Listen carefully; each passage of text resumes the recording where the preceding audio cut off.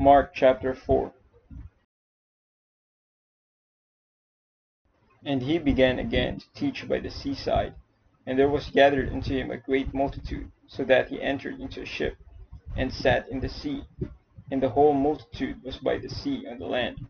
And he taught them many things by parables, and said unto them in his doctrine, Hearken, behold, there went out a sower to sow, and it came to pass as he sowed, some fell by the wayside, and the fowls of the air came and devoured it up. And some fell on stony ground, where it had not much earth, and immediately it sprang up, because it had no depth of earth. But when the sun was up, it was scorched, and because it had no root, it withered away.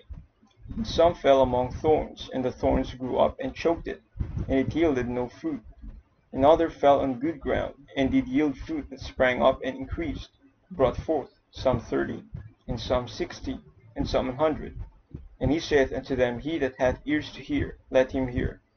And when he was alone, they that were about him with the 12 asked of him the parable.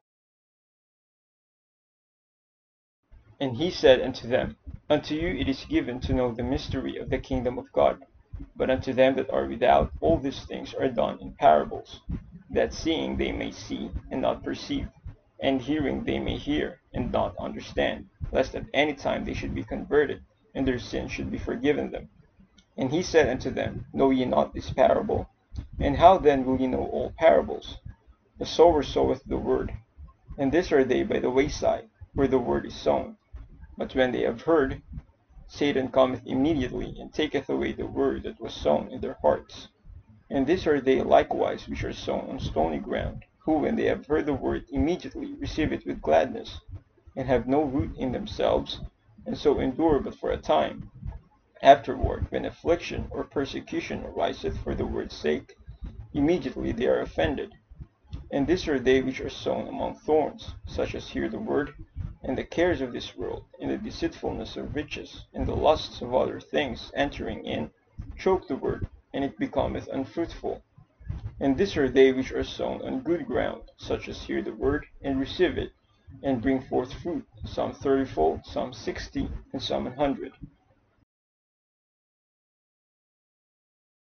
And he said unto them, Is a candle brought to be put under a bushel, or under a bed, and not to be set on a candlestick? For there is nothing hid which shall not be manifested, neither was anything kept secret, but that it should come abroad. If any man have ears to hear, let him hear. And he said unto them, Take heed what ye hear. With what measure ye mete, it shall be measured to you, and unto you that hear shall more be given. For he that hath, to him shall be given, and he that hath not, from him shall be taken even that which he hath. And he said, So is the kingdom of God, as if a man should cast seed into the ground, and should sleep, and rise night and day, and the seed should spring and grow up, he knoweth not how. For the earth bringeth forth fruit of herself, first the blade, then the ear, after that the full corn in the ear. But when the fruit is brought forth, immediately he putteth in the sickle, because the harvest is come. And he said, Whereunto shall we liken the kingdom of God? Or with what comparison shall we compare it? It is like a grain of mustard seed, which, when it is sown in the earth, is less than all the seeds that be in the earth. But when it is sown, it groweth up, and becometh greater than all herbs, and shooteth out great branches, so that the fowls of the air may lodge under the shadow of it. And with many such parables spake he the word unto them, as they were able to hear it. But without a parable spake he not unto them.